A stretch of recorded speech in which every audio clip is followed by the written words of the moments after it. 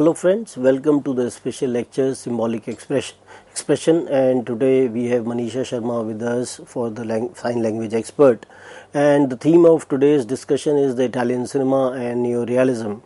And in the earlier lecture on Italian cinema, we talked about the kind of characteristics of the Italian cinema in the context of the neorealist films, and how the post-war cinema, especially the Second World War, where we find that how the Italian cinema, which was concerned with neorealism,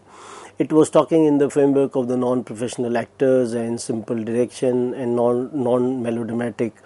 kind of a positioning or presentation of those kinds of themes, and they were dealing with the issues of poverty, unemployment, and the other socio-economic problems of those times. And we also talked about that how the filmmakers like Rossellini, Visconti, De Sica, those who are considered to be the harbingers of this particular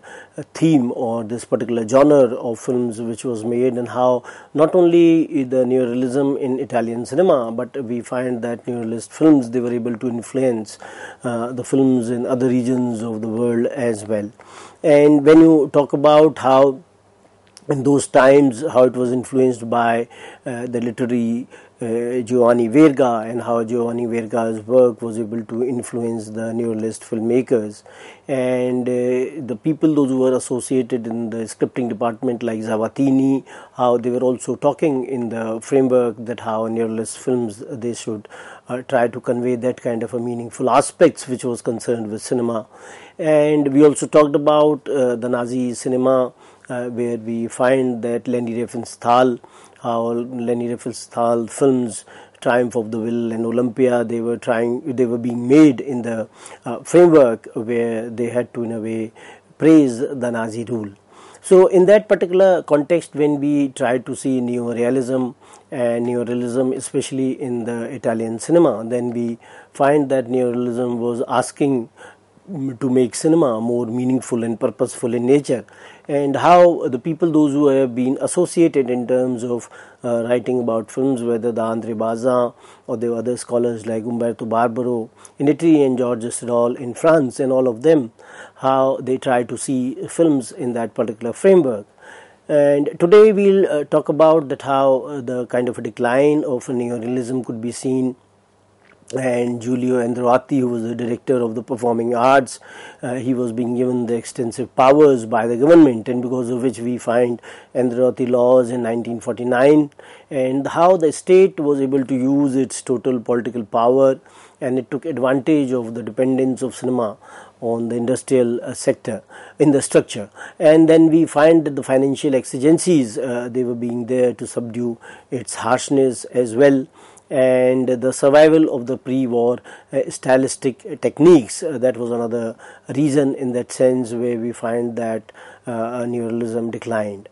And when you talk about neorealism, we also talk about its association with the PCI or the Italian Communist Party and the left, and how it became a target of the Christian Democrats, who had the substantial support from the US owing to the global battle against communism. And the success of the Italian films in US and the rising investment of the American capital in the Italian film industry, they created the commercialized and corrupt imitations of neorealism. And we find, when you talk about the kind of films which were being made, Obsession was one where Andre Bazin says that it is a kind of cinema opposed to the white telephone films and hopeful bourgeoisie intrigues of the official cinema. And it was also seen as some sort of an authentic portrayal of the proletarian life, and how it outraged the Italian fascist government. So we find that under the fascist films, they suffered a strict censorship, and the script of the film was signed by Alicata, Visconti, Puccini, Pietrangeli and De Santis, and it was revised by Moravia. So we find that the people those who were associated initially with the films, all of them, they either associated with the communists or they were themselves communists as well, and their concerns were also such that they were ready to in a way fight with the establishment. And when you talk about some of the films like Germany Year Zero, and how these films they pose certain kind of questions that what could have forced Germans to this kind of a tragedy. And it is in a way given that it was connected to some kind of a corrupt idea or an idea that encourages forsaking of humility for the cult of bravery, adulation of vigor rather than weakness, pride against humility. And the example which is shown in the film is in the framework of Edmund's school teacher Herr Ehring. And Herr Ehring, he was an reconstructed Nazi and a homosexual who tells Edmund that the strong are meant to live and weak to perish. So these are the kinds of ideas which were being talked about in these kinds of films, and when filmmakers they in a way talked about them in that particular context, then they tried to place certain meanings on them. Rossellini says that the Herr Ehring's individual sexual depravity as a symbolic of the wider ethical and the philosophical depravity which was concerned with Nazism. And in this film we also find that Ingrid, who is a lesbian Nazi of the Roma Città Aperta, also functions in the similar manner. And when you talk about the Roma Città Aperta or the Rome Open City, which was directed by Rossellini, he is also trying to communicate this kind of an idea. And this idea of Nazism that so obsesses Rossellini, for it is this corrupt idea that encourages all specific individual corruption that is contained in the film. So we find that how such kind of portrayals or depictions they were there in these kinds of films, and they were being talked about by the filmmakers as well. And when you talk about other films like D.C. Carr's Bicycle Thieves, which in a way talks about the issue of poverty and inequality, and it also reflected the hunger, poverty, unemployment, and the kind of despair which was there. So we find that this film had this kind of a universality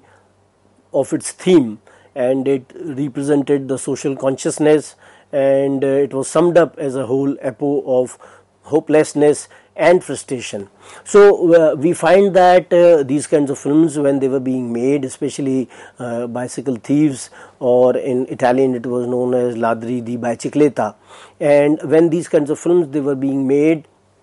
and how when such kind of a cinema was also being shown to the audience across the world, as Bimal Roy's Do Bigha Zameen is considered to be influenced by Bicycle Thieves, because it had those kinds of resonances not only in terms of the theme but as well as the treatment as well.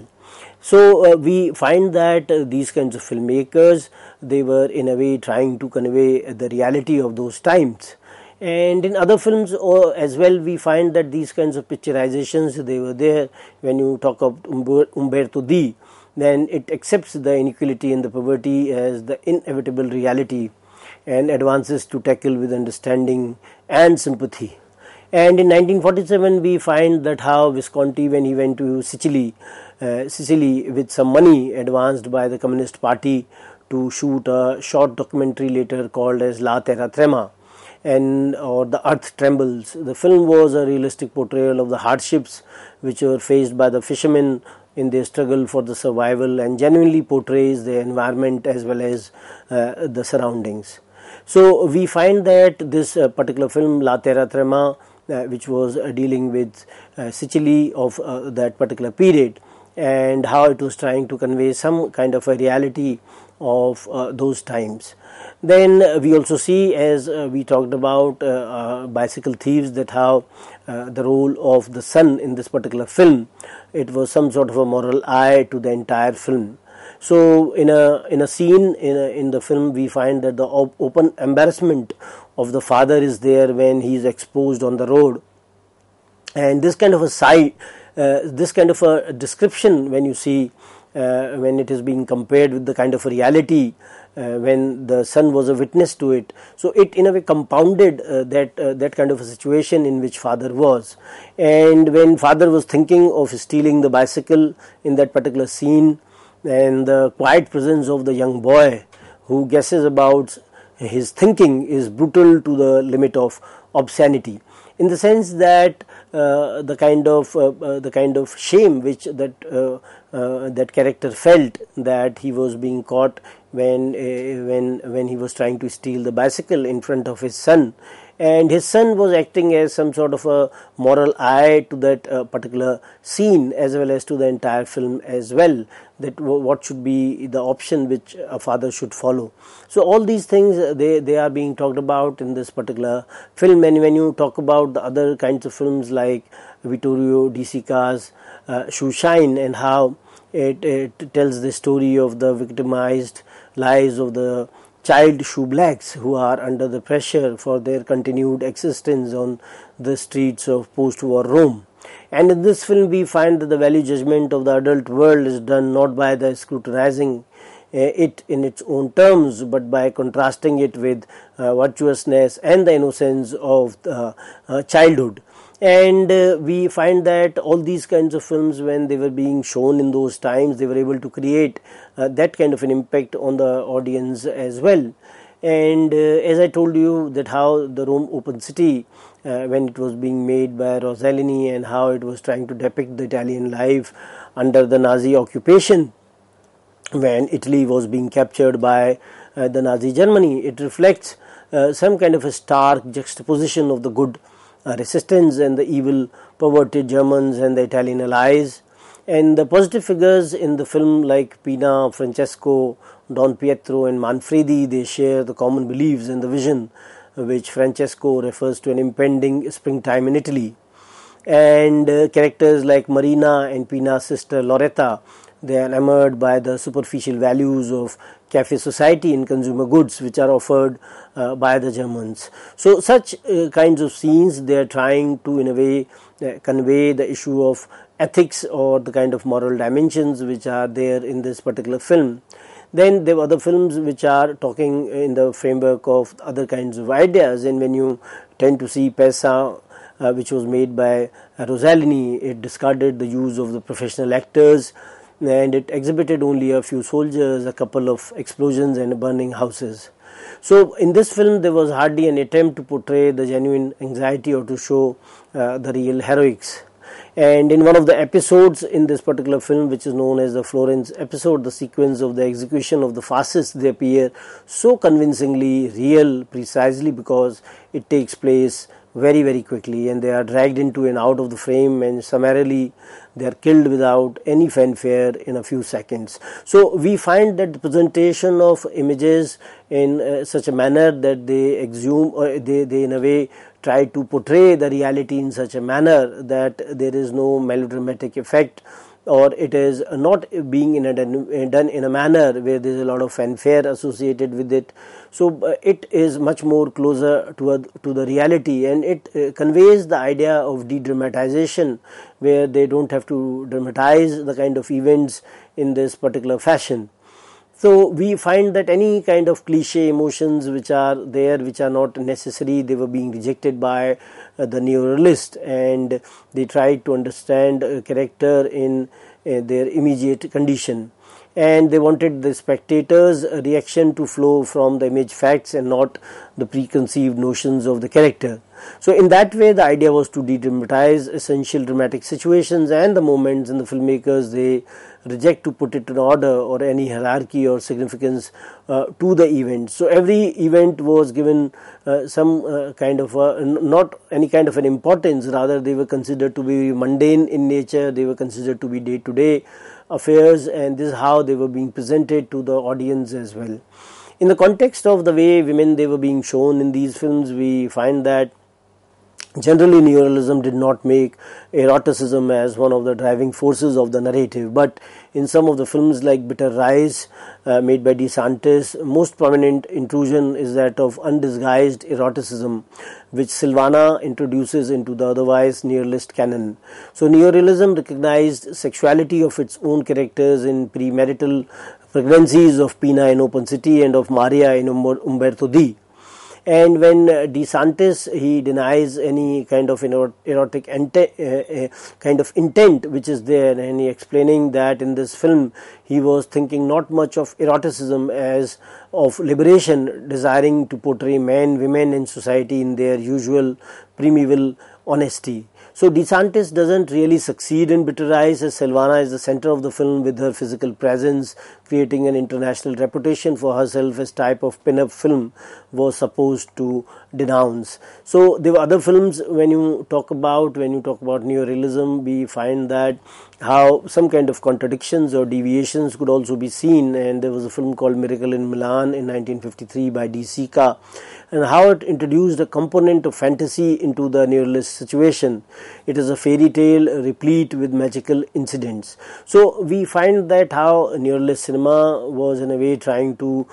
show the reality, and on the other hand, when the neorealist films, when they tended to incorporate the issues of fantasy, or when they were being shown in a fairy tale, then they were trying to in a way contradict or trying to deviate from the kind of their position. And we find that scholars or theoreticians like Barbaro, they point out the violation of the neorealist technique in zoom shot from Umberto's window to cobblestones below, where the obtrusive camera work and its subjectivity is suggestive of Umberto's contemplation of a jump to death as a resolution of his dilemma. And another film called Paisa, which we find that the use of flashback is a departure or a new feature in a narrative structure. So we find that the theoreticians, those who try to in a way compartmentalize neorealism in a particular kind of fashion, so they also in a way will have to understand that how it will try to deviate from some kind of characteristics which were being seen to be the characteristics of neorealism. And unless new kinds of changes they will be incorporated, then the movement will not be enriched in any manner. And how the cast of the Open City had vast experiences in the entertainment world, that has also been cited. The script of Open City was rewritten, as you can see on the screen,